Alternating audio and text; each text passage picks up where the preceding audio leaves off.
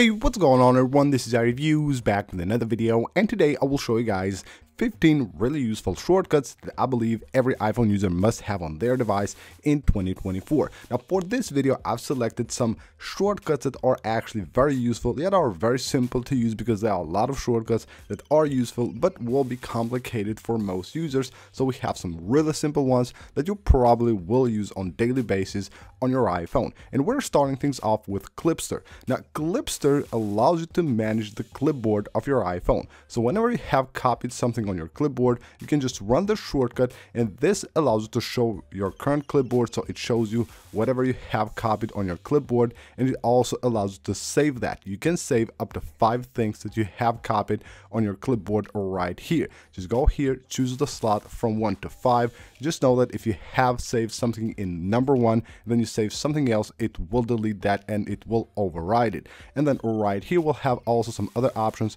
You can edit your saved clipboards, you can show all of your saved clipboards and load any of the saved clipboards that you want. Flashlight timer is the next one for the video. Now this allows you to turn on the flashlight on your device but with a timer. So if I just tap right here, I can go ahead and choose here any of these minutes, or I can type it right here to any exact number of minutes I want. And if I just tap here, it will turn on the flashlight of my device and it will stay on for 5 minutes. So basically a timer for your flashlight. Remove background is the next one for the video. It allows you to remove background from your photos. Not just that, it also allows you to replace that background with something else. So run the shortcut and load the picture. So once you have loaded the picture that you want, it will also show you the photos library to load the new background for that picture, and you can see right here. Of course, we have here the subject, which we can move around on the photo, we can reset it, we can rotate it,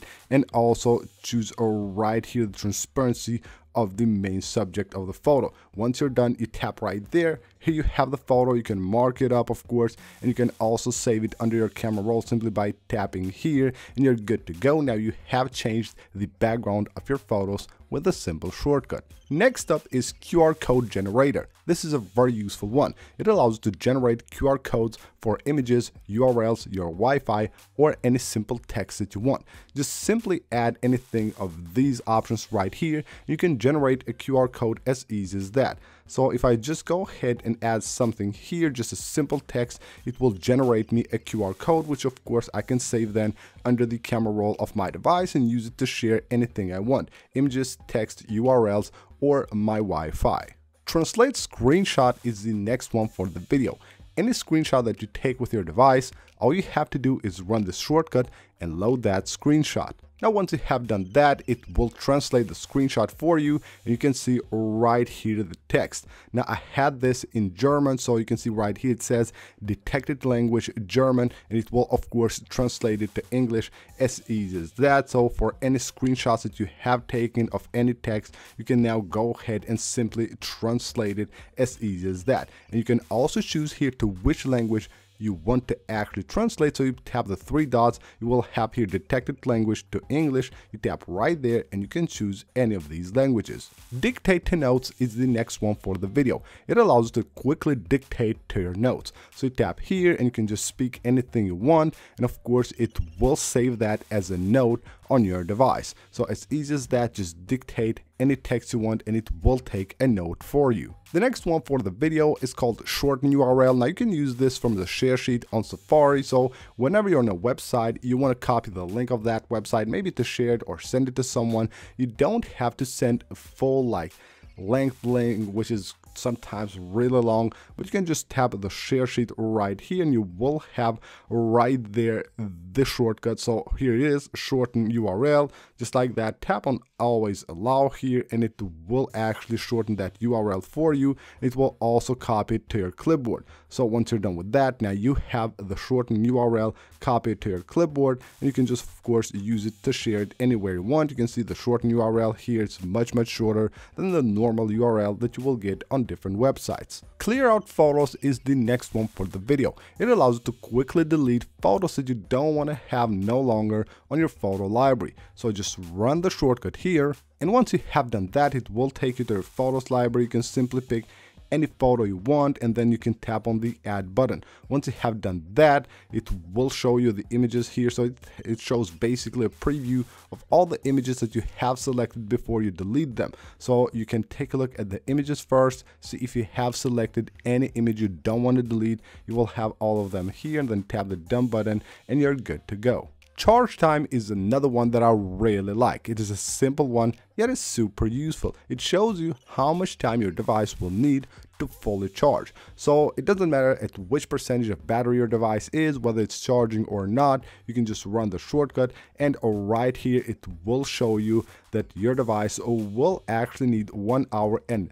17 minutes in this case, in my case here with 58% battery, to charge to 100%. So whenever you need to have your iPhone fully charged, you can know how long it will take. Email myself is the next one for the video. Now this one is super useful. You know that sometimes when we want to save something, we actually send it to our email. Well, with this shortcut, you can do that automatically. So all you have to do is add the shortcut. Once you add it, it will ask you for your email.